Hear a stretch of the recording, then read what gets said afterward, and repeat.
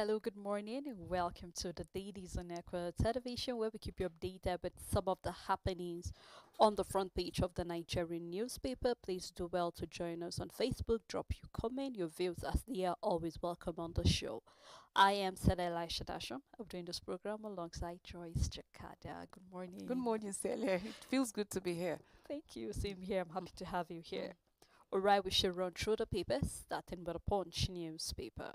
All right, on the Punch newspaper, we begin with the screaming headline, which is on 70,000 minimum wage. Federal government begins payment. Salaries rise to 4 trillion naira. Federal workers to earn 334.9 billion monthly. NLC TUC loud FG. And we also have why my administration suspended Sanusi. This is coming from former President Goodluck Ebele Jonathan. And you would recall that sometimes in 2014, Mohamedou Sanusi, the then CBN governor, actually made a claim that during the administration of President Goodluck Ebele Jonathan, Nigeria lost 49.9 billion naira and just 49.9 billion dollars. And just on Thursday during a book launch in Abuja, the former president was actually present at that book launch, and he made the claim about reason why the former CBN governor was actually suspended. It was an indefinite suspension to allow for investigation because the committee was actually set up. You know, that particular revelation generated a lot of criticism. I mean, about the country losing such amount of money, but because the tenure of the CBN governor was almost elapsing, and according to former President Goodluck Ebele Jonathan, it didn't allow for him to return. So that was the reason they had to suspend him so that it would allow for investigation. But the president actually said during his administration, Nigeria did not lose that amount of money. So let's move to the next story, which says oil companies owe government over $6 billion. This is coming from Naiti, and details of that story is on page 49. And of course, all of this money is they are all taxes and even royalties that are supposed to be remitted, but it's being owed. We hope that they find a way to get this money remitted. Again, coming from the defense headquarters, federal government probing bandit sponsors. Sele, this is not the first time we're hearing about probes, especially of sponsors. It is True. long overdue. Mm, Beyond probing, let's see persecution, because we've had a lot of issues, revelation, counter revelation, about how that there are people sitting somewhere and sponsoring terrorism. We've had individuals come out to say that if insecurity continues in a country for over 24 hours, it means certain individuals in the government are actually responsible. But unless that these people are dealt with, we keep having these issues reoccurring. So I hope that beyond this probing, at the end mm. of the day, we'll see the law taking its course, regardless of who is True. actually involved True. in this whole thing. And about Edo election, Oshomele congratulates Okpebolo wants Obaseki probe, and details of that story can be found on page 43 of the Punch newspaper. We have Bob Risky, reps commence probe, prison controllers suspended. Details of that story is on page 60. Kwara Hill's death sentence for 5 offer bank robbers, and details of that story is on page 4 and 5.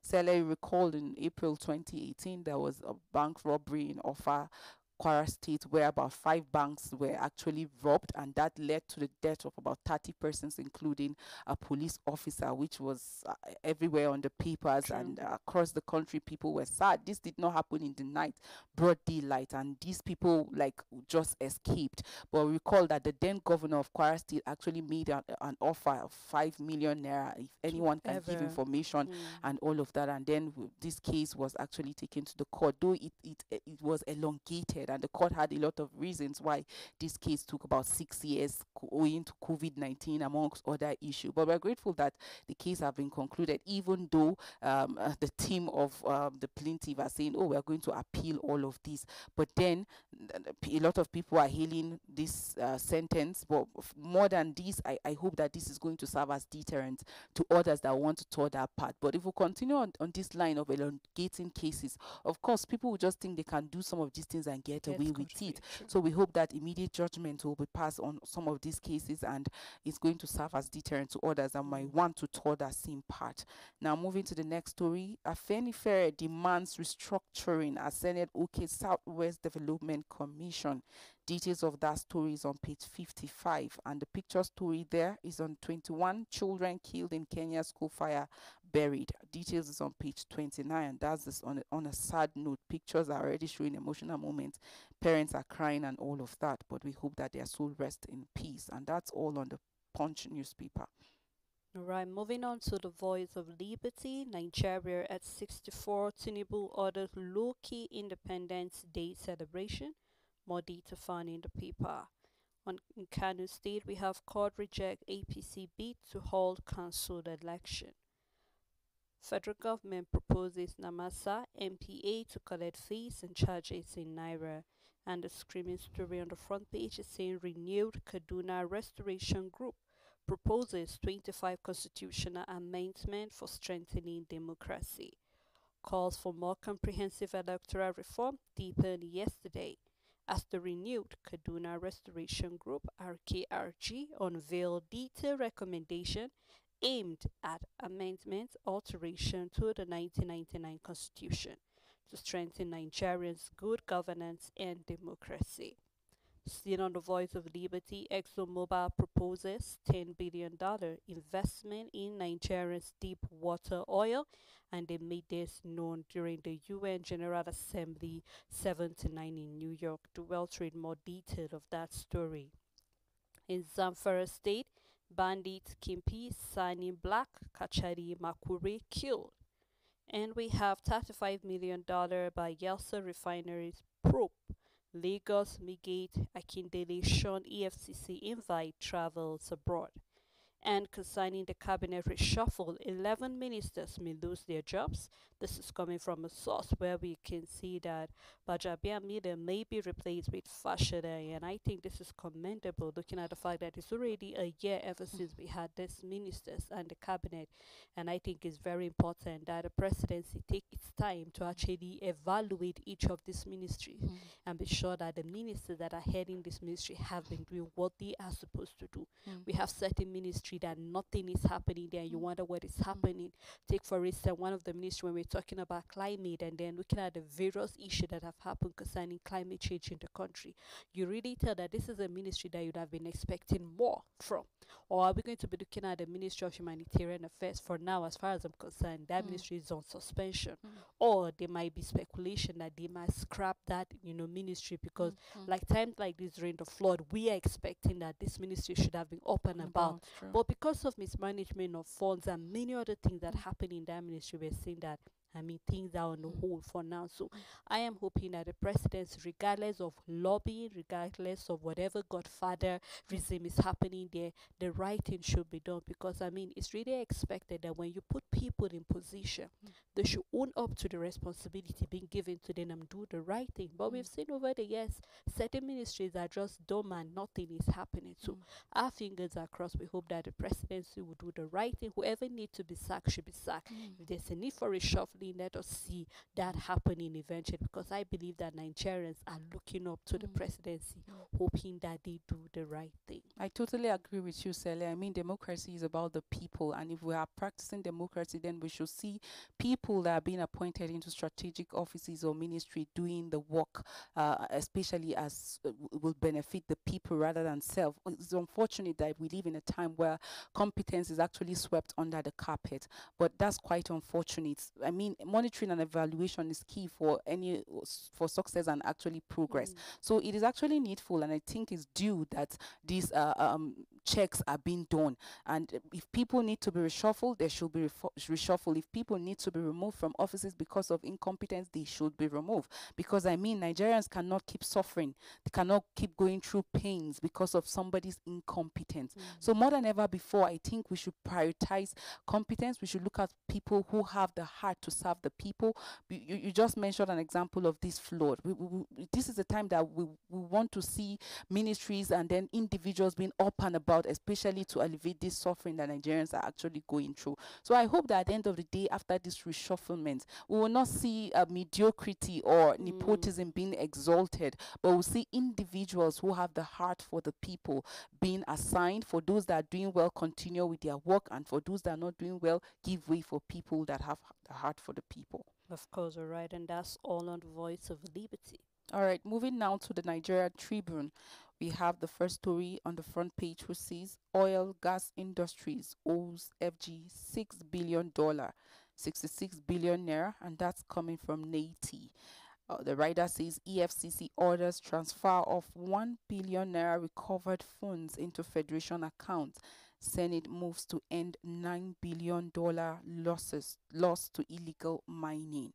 And the next story there says is on Bobrisky. FG suspends senior prison officers, and details of that story is on page 25. Celia, you will recall, of course, that as we speak right now, the social media is abused with the story of Bobrisky, the cross-dresser, Idris. It was due to the an audio which was released by a social media activist. Some will call him content creator or a blogger that Mm. probably known as very dark man, and he actually released this audio that showed how that the cross-dresser Bobrisky was talking about how he had to bribe EFCC 15 million naira so that he can waive his money laundering case. And that was sometimes in April, where he was charged to court for abusing the naira by spraying. Already we know there is a law against that. But then this recent revelation showed that it was alleged that he bribed the EFCC with 15 million naira. And I mean, this is an anti-graft agency that should be fighting Mm. corruption, and the allegation is saying that he bribed them. And beyond the EFCC, we also saw a revelation of millions being bribed to some prison officials, among other agencies. And this just calls for concern, even though it's at allegation stage. But this, like the headline is saying, we've seen that some senior officers of the prison correctional service have been suspended, and this is to allow for investigation. Mm. I mean, Bobrisky have since come out to say, deny the claim, saying that was not him. That was not him. It was just some formation. But I think these can actually be taken to court. And at the end of the day, we just hope that at the end of the whole investigation, we'll not be seeing cover-ups, but we'll be seeing the truth being unraveled. It's just quite unfortunate that in a time where you see people or talk about corruption and how it has eaten deep into our fabrics and affected the growth and development of this nation, we are hearing cases against that coming out, especially against, though it has not been proven, but we Mm. will cross our hands and wait for the outcome of that investigation. But as we speak now, some senior officers have actually been suspended.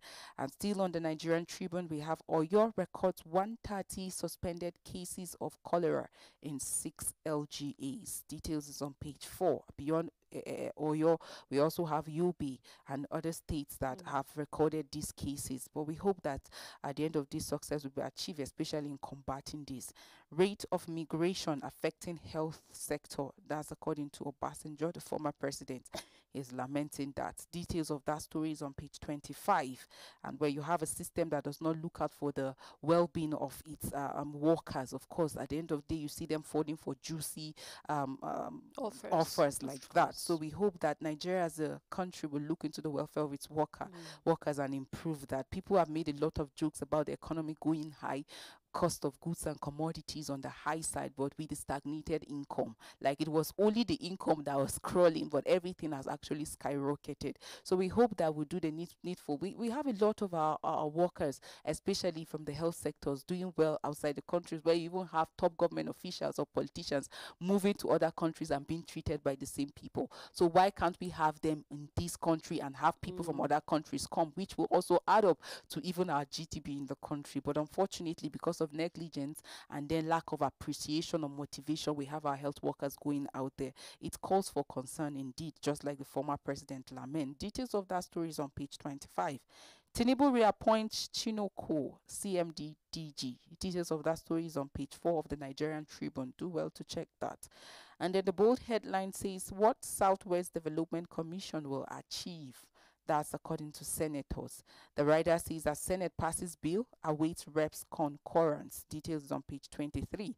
If you want to know what the Southwest Development Commission will achieve, check page 30, 23 of the Nigerian Tribune.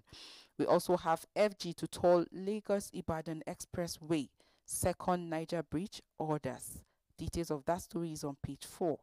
Edo, INEC presents certificates of return to Okpe Polo deputy. I will be servant to my people, Governor-elect says. And details of that story is on page 8. Court sentences 5 to death by hanging 6 years after Offa bank robbery. Details is on page 27. And that's all on the Nigerian Tribune. Right, let's take a look at Blueprint newspaper, where we have the Chief Justice of Nigeria to inaugurate 87th San as Supreme Court marks legal year. You read detail on page 10. On business, we have NDIC pays 84.98% of depositors in liquidated Heritage Bank. Still on the paper concerning the 64th Independence Anniversary, we're seeing Renew Hope Agenda long-term solution to our challenges. The writer here say unveils gains of Tinubu government, urges citizens' resilience. Reforms will transform nation into economic superpower coming from Idris. Data found in the paper. As well on the 79 UNGA, where we have ExxonMobil unveils $10 billion deep water investment in Nigeria. 10 years after Sanusi's sack, Jonathan opens up on missing $49.8 billion fund. 10 years after Sanusi's sack, Jonathan opens up on missing 49.8 billion fund. You can do well to read detail in the paper, with the writer say I bear no grudges against the ex-president, coming from Emir Sanusi. We're looking at as well Access Bank finalized acquisition of blank BAC. You read detail in the paper. Troops neutralize 65 terrorist commandants, and we also have 5 of our bank robbers, gang members to die by hanging. You do well to grab the paper in more detail of any other story that is of interest to you. All right, moving to the leadership Friday, we have 5 to die by hanging for Offa bank robbery. Details is on page 10. Court rejects APC's prayer to stop Kano LG election. And we also have trending FG probes bribery allegation in prisons. We also have 65% of insecurity under control, and that's coming from the minister. Do well to check the leadership Friday. Naira slides to 1,685 per dollar and 1,705 per dollar in Lagos, Abuja. Details is on page 15 of the Friday leadership. We also have the screaming headline that says ahead of October 1st, Tinubu's ministers struggle to defend reforms. Rider say they will make Nigeria economic superpower. Blame past missteps for hardship. President orders low-key independence celebration. And the details is on page 4. I really don't know when we'll move past this era of blame games. I mean, when there's an issue at hand, you always look out for solution rather than pointing fingers. Like I'll always say, the point of responsibility or the point of change is you taking responsibility, because you're in office, you do the needful. But today what we see is that allies keep coming out to defend, to point fingers. I know we can't talk about the future without making reference to the past, but how long will we dwell on the past? That's We're in the true. present, so why can't we forge ahead? So, well, ahead of October 1st, which is Nigeria's Independence Day, we're hearing blaming past missteps for their current hardship. And then the president is ordering low-key independence celebration. There's no other time than now than to do low-key celebration. But why should we get to this point where we have to celebrate low-key? Independence is freedom, and imagine life without freedom. So let's do the needful to correct our wrongs so that we can have good celebration. Now we also have Nigeria secures $600 amid aid for flood relief, and then orders, and that's coming for UNGA. And then there's also NDA is Isaiah Niger government tax youth on moral values. Details is on page 7. And more than ever before, I think moral values should be preached because what is there? A lot of people are already touring the wrong path, especially the young people, because some will tell you, oh, we've been deceived. We've been told that we are leaders of tomorrow. We've grown to become adults, and yet we still see the same people holding the key. But more than ever before, I think we should still keep our heads high and Mm. then uphold our moral values and not being distracted. And that's all on the leadership newspaper. Alright, let's take a look at the Guardian newspaper and starting with the big story where we have Tinubu's foreign missions. How Nigerians' internal crisis narrow foreign policy international repute. And I love the picture here where we can see Tinubu's many troubles, where we can see the economy, we can see crime, we can see fuel crisis, we can see poverty, corruption, inflation, power, as well as insecurity. These are all the troubles that the president is currently going through. So you can do well to read more detail concerning that in the paper. Experts warn of looming crisis as 4 trillion naira yearly wage bill spark debt fears. Detailed on page 6. October 1st, federal government orders low-key anniversary, cite national hardship. Reps push for independent candidacy ahead of 2027 poll. Jonathan debunks disappearance of $49.8 billion during his tenure. Ohanizi flees Southeast governors over Kanu's continued detention. Court sentences offer bank robbery convicts to death by hanging.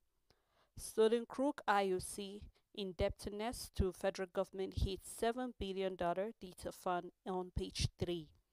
Reps decry NNPC, Dangote price secrecy, wants marketers to leave fuel from refinery. You can do well to read more detail on page 6. And that's all on the Guardian newspaper. All right, moving now to the Vanguard newspaper, we have why some Heritage Bank depositors are yet to be refunded, coming from NDIC boards. Details of that is on page 19. On Edo poll, I'll be servant of all, ready to work with opposition. That's coming from Ope Polo. After receiving certificate of return, details is on page 7. Beyond the say, we hope to see him doing this. And we also have these day publishers to military. Stop arresting protesters, go after kidnappers. Gagging media will stagnate democracy. Governor Oyebanji. Details is on page 10. I mean, it's quite unfortunate. You can't talk about democracy without press freedom.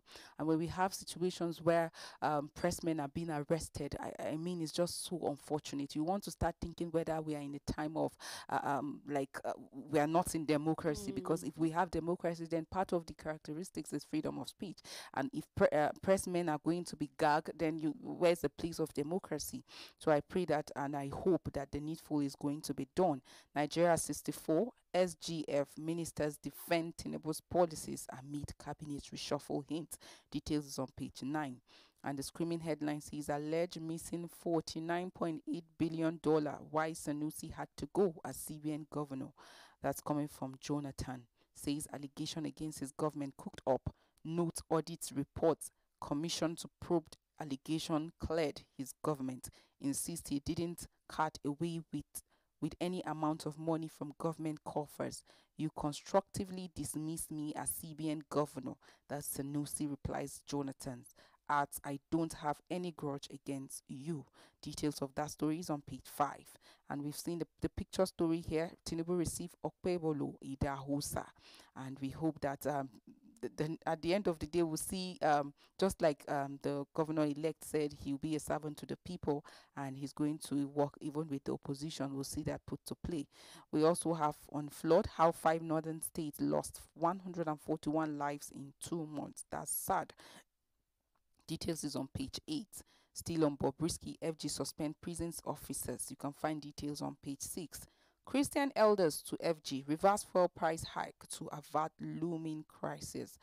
Details of that story is on page 8. Conflict managers will tell you that they are not prophet of doom, but when you have a situation where people are left hungry, I mean, they are left with no choice than to Mm. feed. any way that they can. I mean, as we speak right now, the rate of criminality is on the high. We are not giving excuse for anyone's failure or for doing the wrong thing, but the government must do the needful. I mean, transportation, people can barely feed. We've seen a lot of memes about how that people, the urgent 2K. Now, you don't even have the transport to go out there and get the urgent 2K, or it will cost you about 3K to 3,000 get to get 2K. urgent 2K. So it's quite unfortunate. I Mm. mean, government is about the people, and we keep hearing the government telling the people be patient. It's already over a year right now, Sele. Some have died. We are now in an era where it's strange to have people eat 3 square meal. In most houses they cook once, and yeah, you hear stories of children as little as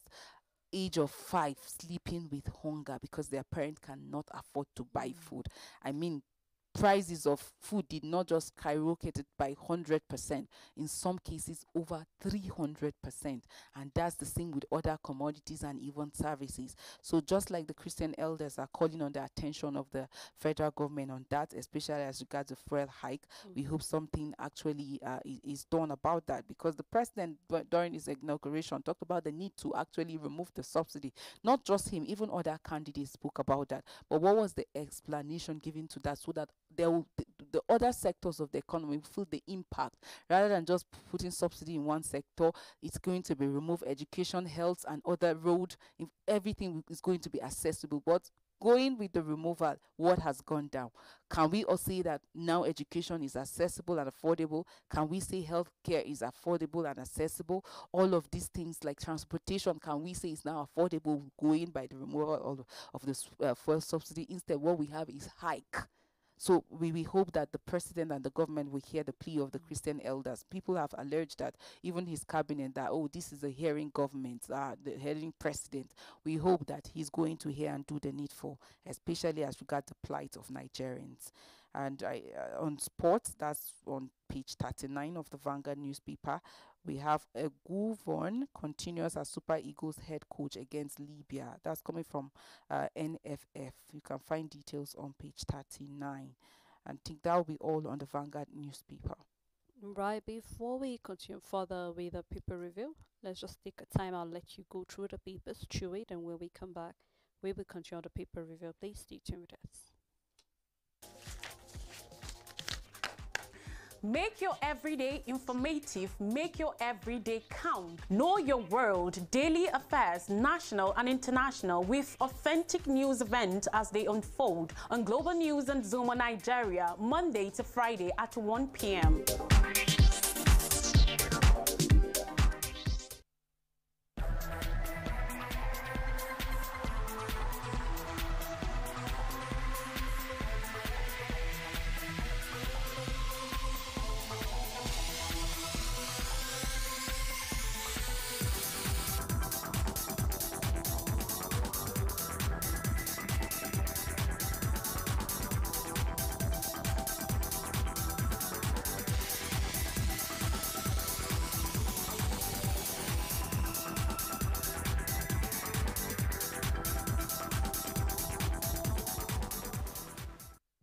Welcome back. It's still the dailies. We have been looking at a number of stories going back in time to the Offa robbery in Kwara State, where we're seeing that the culprits will actually be, hanged to death. That is the judgment that was given, as well as we are seeing the accusation on the former CBN governor, talking about Emir Sanusi, where he's saying he hold no grudges against the former president Jonathan.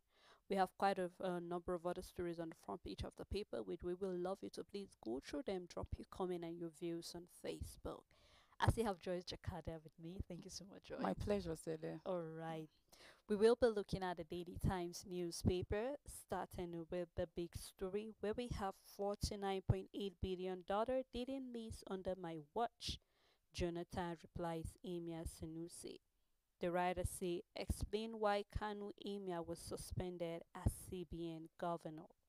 I was constructively dismissed by the ex-president, says Sanusi. Detail of this can be found on page 4. Over 65 terrorist leaders, commandants killed in 3 months coming from the defense headquarters. You can read detail in the paper. Federal government suspends senior prison officers over infraction. You can find out on page 15, still concerning the case of Bobrisky. Allow independent marketers leave fuel from Dangote refinery, reps urge the federal government. And on Ember Mode, FRSC unveiled new master plan to reduce road crashes. And I think this is really, really timely. Joyce, at a time like this, we know that we're almost getting to that period of time where people will be traveling from one part of the country to another. And we've recorded quite a number of road crashes on the road, auto crashes. And it really breaks my heart, in as much as we know that some of it is basically, or most of the crashes we have is as a result of human negligence, where we have people who are supposed to do what they should do, they do not do it.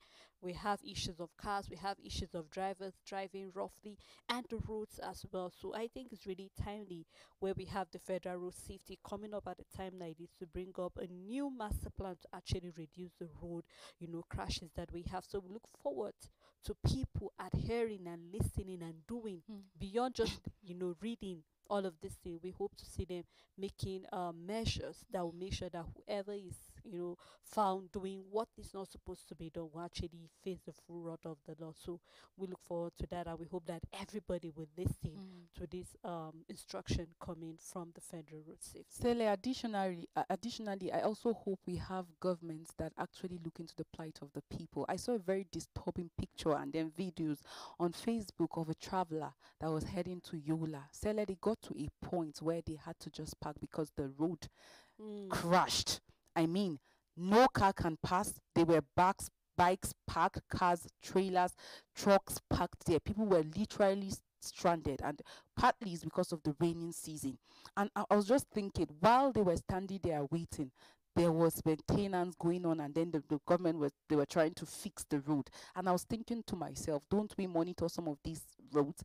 Don't we see the possibility? Are there no reports about the looming dangers? Why do we have to wait until travelers are stranded before we start fixing the road? So we have the ability to fix it. Why wait until this? So you see, these are part of the reactive measures that we always see being put to bear. Like, we get news, we get informations about some of these things coming up. Even this issue of floods, there were reports, but this is not just an attitude you see only on the government or government officials. Even the people are being warned about maybe buildings around riverside, or even clearing drainages, but people don't do that until it happens before we start clearing it. So it was really disturbing seeing that some people, amidst this insecurity, like they would have to sleep like at that point, because there was no way they would cross. So cars were just talking that way. I do hope we get to a time where what we always see is proactive measures rather than being reactive, because some of these things at the end of the day cost the lives of people. It is only when accident begins to happen, then we start thinking of fixing roads. It is only when people are stranded, then we begin to fix roads. Like, let it not be our attitude. It's really uncalled for. Let's see proactive measures. Let's see care and love for not just the nation, but for the people. And that you see in leaders that are patriotic. Very true. We look forward to seeing our government playing their part concerning this. Still on the Daily Times newspaper, we have oil gas industry owes federal government $6 billion, 66 billion naira. This is coming from this is a report from NETSI. Downside of the paper, NDIC commences sale of Heritage Bank assets to compensate uninsured depositors. You can find detail on page 9. We have this picture story. You can do well to grab the paper, read more detail of any other story that's of interest to you.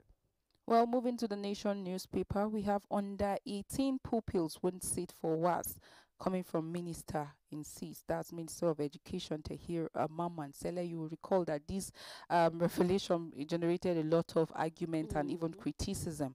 But we saw how that the likes of ASU commend such policy or such law. And the minister came out to even defend that this is not an act that is just implemented, that was implemented during President Bola Ahmed Tinubu. It's something that has been in place since as far back as 1993, the 6334 Act. Like, it's something that we just don't follow up with what it has actually been there. We are in a time where parents just want to rush their children through school. I mean, at 100 level, you're seeing a 14-year-old child that can barely, in most cases, they struggle to even read and write. So you are wondering why the rush, why the hurry? Students end up graduating without even productive skills, and that is why organizations today struggle to even employ people. We talk about unemployment. A lot of people are unemployed, but are they employable? Do they have productivity skills? Can they actually put in effort? Most organizations, even after employment, they will have to take time to train people. Why? Because they, not like they did not go to school. I mean, some of these people have beautiful results. So I don't know why parents are in a hurry to rush their children. A child will go, like, will finish primary school before the age of 10, and then he's already at secondary school. When he gets to the secondary school, after JS1, you rush him to JS3. At SS1, you rush him to, like, to go and write WAEC. Passing center, you pay certain people to write the exam for the child because you want your child to be in the universities. And today, what professors, well, what lecturers suffer is this kind of student that can barely write. They get to the universities and they are stuck there. You go to colleges of education, and then people that are expecting that they will turn out to be persons that will be equipping others, they can barely read or write. So for me, I think this is timely, and it's good that the federal government is actually insisting on that. So if your child is going to graduate at the age of 14 or 15, it means that you should engage him in learning a skill, so that by the end of the day, when he will get to the 18 years, that he'll be ripe to write the WAS. I mean, at that time, he has already added, there's an additional skills. And the Minister of Education went further to explain that this policy, the 6334, it is to help the child, not just to learn in theory. There are some skills, practical skills, that if the government to follow up to in terms of curriculum, they adhere and they implement. The child will not finish school with just knowing how to read and write, but at the end of the day, you are going to be empowered with certain skill. So I do hope that parents will understand that, and they will also cooperate. But once this is implemented and is followed up, that you don't have a choice as a parent. So the advice is for you to just ensure that if your child, you allow your child to follow through these stages. There are reasons why. I had the opportunity to teach in a primary school, and I tell you that once your child cross primary 1 and he does not know how to read, you leave the child struggling throughout, because nobody teaches the child how to read in the university or in a secondary school. You're not taught how to read. There are stages and there are reasons why these things are being put in place. So why not adhere to it and also help the child, so that the child will not go out of school and then he's just confused about life, does not have productivity skills, and is just roaming around. So I hope that we adhere to that and we support this policy. Still on prison controllers suspension, all against the Pope. We also have Senate passes Southwest Development Commission bill. Details is on page 3. Jonathan refutes Emir Sanusi claim on missing $49.8 billion. Details is on page 3. And the screaming headline here says federal government cautioning effects of reform, says ministers. The riders, 20 million Nigerians get cash support. Petrol subsidy removal has opened sector to investment. For me, I don't see the sense in sharing cash. And I asked you, Celia, have you received any cash from the federal government? Or probably you're not feeling the impact of this hardship. I bet that the response is actually no. Each time we hear arguments about people being given cash and all, and I ask myself, what importance is this cash? Because you give a family 10, 30,000, 20,000, after the money, after spending the money, what next? So why not invest into sectors? Why not make transportation affordable? Why not make education affordable? Why not make health accessible? Instead of giving cash, sharing measures of rice, Maggi and all of that, when he finishes, what next? So I do hope that beyond all of these argument, counter argument, the needful is going to be done, that every Nigeria is going to benefit from the dividends of democracy. We also have military destroys 897 illegal refining sites in third quarter. CJN to swear in 87 as sons. Details is on page 3. Why marketers can't purchase petrol from Dangote refinery. You can check the Nation's newspaper, page 4, for details of that story. On Edo election, Tinubu, Edo will get full support. Okpe Bolu visit Villa. And we also have ex-governor Yaya Bello not afraid of facing trial. This is coming from media officers, and details is on page 2. For these and more of these stories, you can check the Nation newspaper. Sele, over to you. Right, on Dailies newspaper, reps urge NNPCL to allow independent marketers leaf well from Dangote refinery. Oil and gas sector owes federal government over $6 billion and 66 billion naira. Still on the paper, Jonathan Sanusi renew fight over controversial $49.5 billion. Such amount of money can't miss and economy will remain afloat, coming from the ex-president. 84% depositors of the fraud Heritage Bank settle. NDIC saying that Dollar raises stake in FNN, talking about First Bank of Nigeria holding, with additional 16 billion naira share purchase.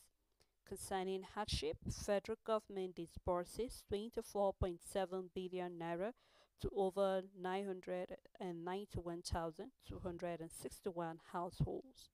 Heads rolled in prison, still concerning the issue of Bobrisky, and that's all in Daily Sun newspaper. All right, moving to the first newspaper, we have Okpebolo to Edo people. I'll be servant to all. I think this story have been making headline almost all the papers. We hope to see that in action. We also have cholera outbreak claims 10 lives in Ebonyi village. That's quite unfortunate. We hope that the Ministry of Health and Commission for Health or the government will do the needful to avert more death. We also have FG to toll major roads nationwide, promises safer, faster travel, coming from Umahi. We also have FG defends SSCE age restriction, accuses parents of rushing underage students. Senate approves 288 billion naira supplementary budget for FCT. Also, FG imports maize, wheat to combat flood shortage, says Finance Minister. And the screaming headline, Bobrisky under fire. National Assembly launches investigation into bribery allegations amid prison scandal. The rider says government takes action. Prisons officials suspended as investigation deepens. Dramatic revelation. Very dark man claims to have more damning evidence. We also have justice served. 5 sentenced to death for brutal offer bank robbery after 6-year legal battle. And the last story on the first newspaper, Tinubu orders low-key 64th Independence Anniversary celebration. And that's coming from the SGF. That's all on the first newspaper. Over to you, Sele. Right, and that's how far we can go on the program, The Dailies. Thank you, Joyce, for doing this Always a with me. pleasure. Right, and thank you to our viewers and to every other person on the crew that make this program a success. We look forward again to doing this next week. To have a blessed weekend ahead. Bye.